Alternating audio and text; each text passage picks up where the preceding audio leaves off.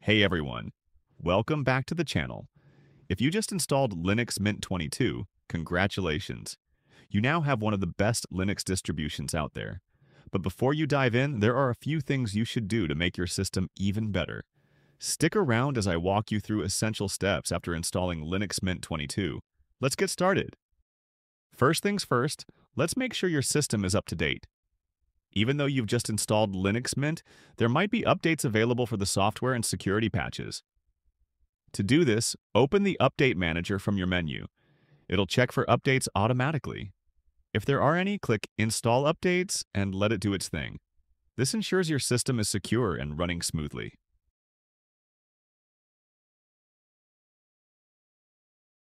My system is up to date. You can also use the command line to update your system if you want. Just open the terminal and run these commands.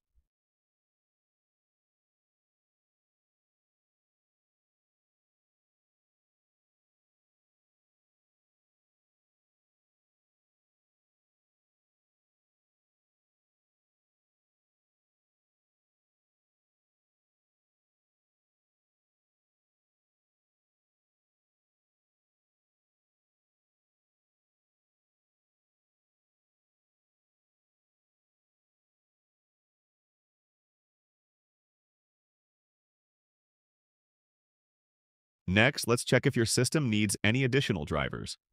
Some hardware, like graphics cards or Wi-Fi adapters, might require proprietary drivers for optimal performance. Open the Driver Manager from your menu. It'll scan your system and show you any available drivers. If you see any recommended drivers, go ahead and install them. This can significantly improve your system's performance and compatibility. Now, let's talk about managing startup applications. Over time, you might install apps that automatically start when you log in, which can slow down your boot time. To manage these, open the Startup Applications tool from your menu.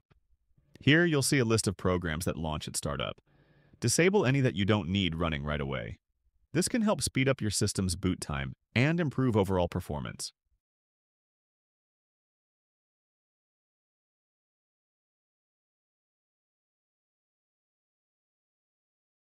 Before you go any further, let's talk about backups.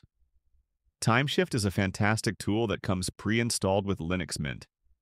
It allows you to take snapshots of your system, so if anything goes wrong, you can easily restore it. Open Timeshift, set it up, and schedule regular backups. Trust me, this can save you a lot of headaches down the road. I already set it up myself, and as you can see, it automatically creates snapshots. But the first time you open it up, the wizard will automatically open, and you can use it to set up Timeshift.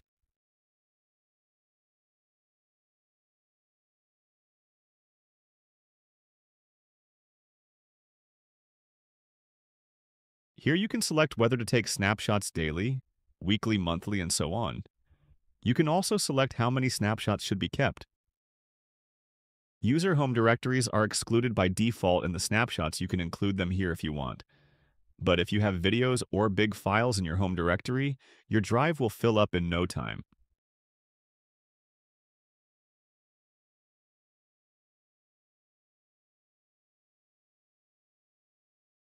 You can also customize panels, add applets and themes.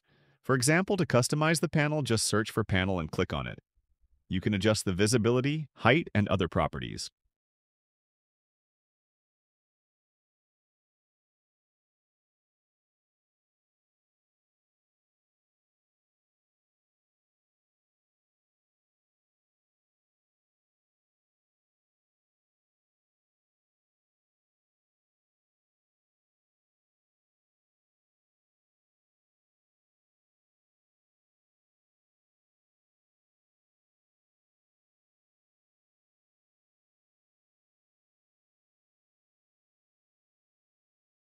You can also enable hot corners. Hot corners in Linux Mint, and many other Linux distributions, are a feature that allows you to trigger specific actions by moving your mouse cursor to one of the corners of the screen. This feature is often used to quickly access certain functions, such as showing the desktop, opening the application menu, or activating the window overview, Linux Mint typically uses the Cinnamon desktop environment, which has built-in support for hot corners. If you're using a different desktop environment like Mate or XFCE, you may need to install additional tools or extensions to enable hot corners.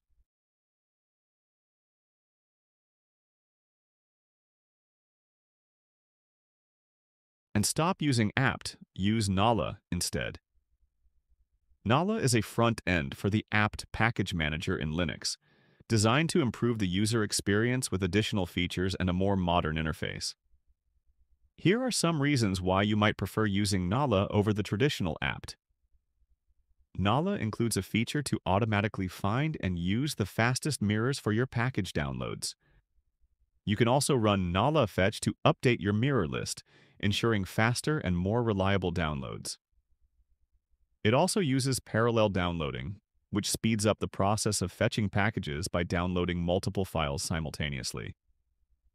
This can significantly reduce the time it takes to install or update packages, especially on slower internet connections, and Nala provides clearer and more intuitive dependency resolution. It shows a more detailed breakdown of what will be installed, removed, or upgraded, making it easier to understand the changes being made to your system.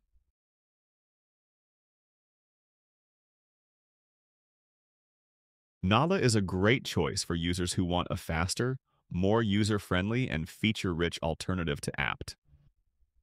It's particularly useful for desktop users who value a better interface and additional functionality. However, for simple tasks or in environments where minimalism is key, apt remains a reliable and trusted tool.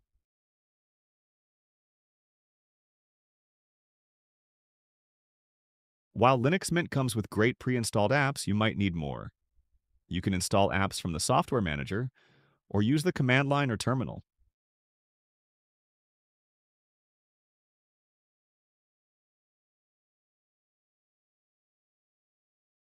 Browse through the categories and install the ones you want.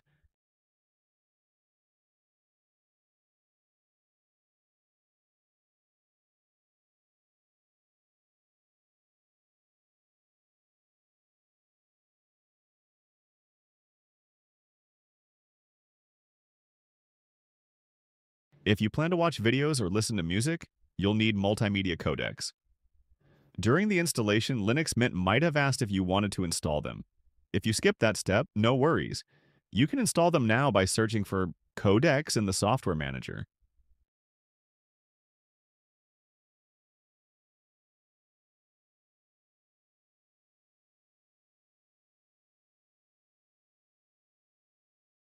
You can also improve RAM usage. Adjust the swappiness value to optimize your system's RAM usage. When your computer's RAM usage reaches a certain threshold, it begins using swap space to handle additional memory demands. However, since swap space relies on your hard drive or SSD, it is significantly slower than physical RAM and should be used sparingly to avoid performance bottlenecks. By default, the system starts using swap when approximately 60% of the RAM is utilized. If you have a limited amount of RAM, such as 4 gigabytes or 8 gigabytes, this threshold might be too aggressive, causing unnecessary swapping and slowing down your system. To improve performance, consider lowering the swappiness value to 10, which delays swap usage until around 90% of the RAM is in use. You can adjust this setting by modifying the swappiness value in the system file. This simple tweak can help keep your system running smoothly, especially if you have sufficient RAM available.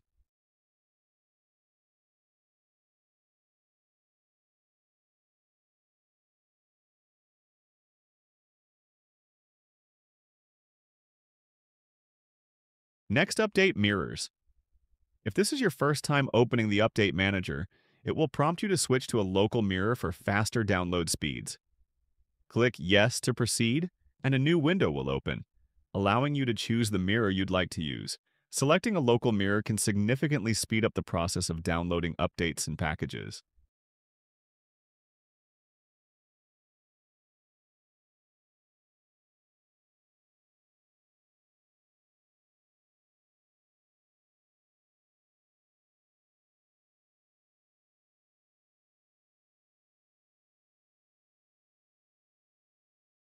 Next, improve battery life. if you are using a laptop.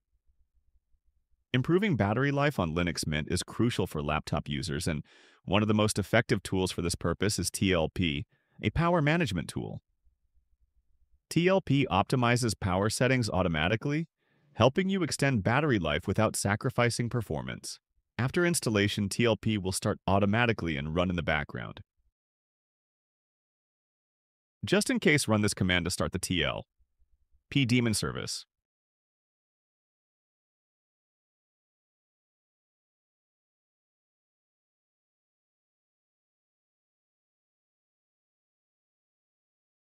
Linux Mint comes with Firefox pre-installed, but if you prefer another browser like Google Chrome or Brave, you can easily install it. Just download the .deb file from the browser's official website and install it. Installing a deb file is easy. You can watch one of our videos on how to install Chrome on Linux Mint or Ubuntu. Next, install Microsoft fonts. Microsoft font, such as Times New Roman, Arial, Verdana, and Calibri, are widely used in documents, websites, and professional settings. While Linux Mint comes with a variety of open-source fonts, you might need Microsoft fonts for compatibility reasons, such as ensuring that documents created in Microsoft Office, Example Word, and Excel display correctly with the intended fonts.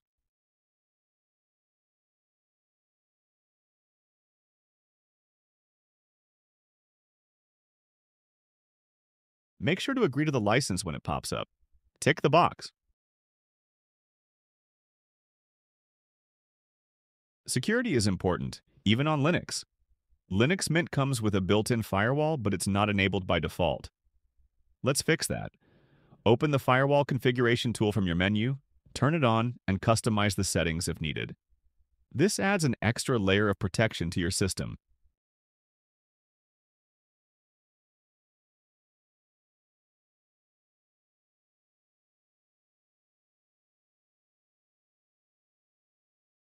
This step is meant for users who are using an SSD.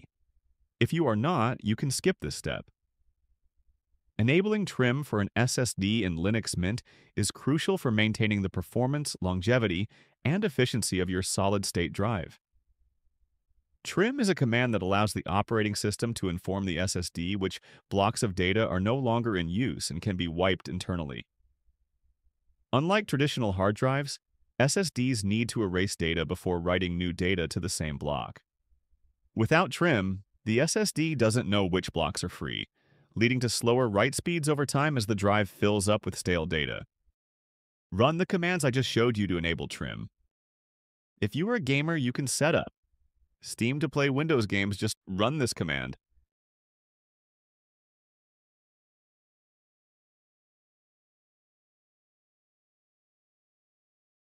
I will not install it myself since I'm not a gamer.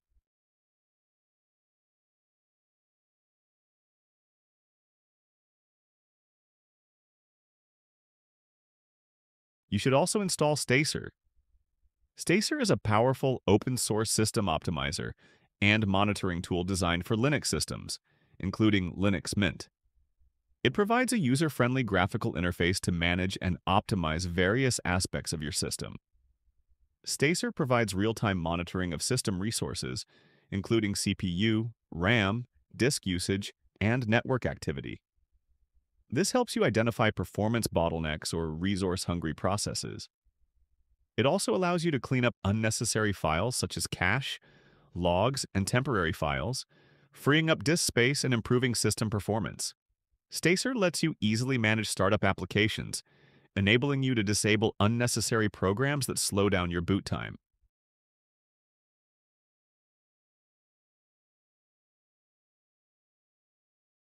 With this app, you can start, stop, or disable system services, giving you better control over background processes. Plus, Stacer includes a task manager to view and kill running processes, similar to the Windows Task Manager.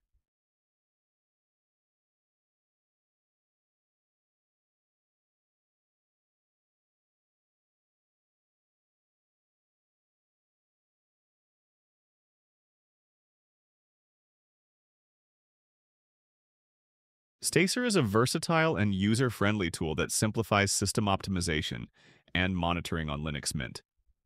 Whether you want to clean up junk files or uninstall software, Stacer provides an all-in-one solution. Its intuitive interface makes it accessible to users of all skill levels, making it a valuable addition to your Linux Mint system. If you want to enable Snap, you can watch one of our videos on how to enable Snap on Linux Mint. Don't forget to join the Linux Mint community. Whether it's the official forums, Reddit, or YouTube channels like this one, there's a wealth of knowledge and support out there. If you ever run into issues or have questions, the community is always ready to help. And that's it. Those are my top recommendations for things to do after installing Linux Mint 22. By following these steps, you'll have a secure, customized, and fully functional system, ready for whatever you throw at it. If you found this video helpful, don't forget to give it a thumbs up and subscribe to the channel for more Linux tips and tutorials. Thanks for watching, and I'll see you in the next one.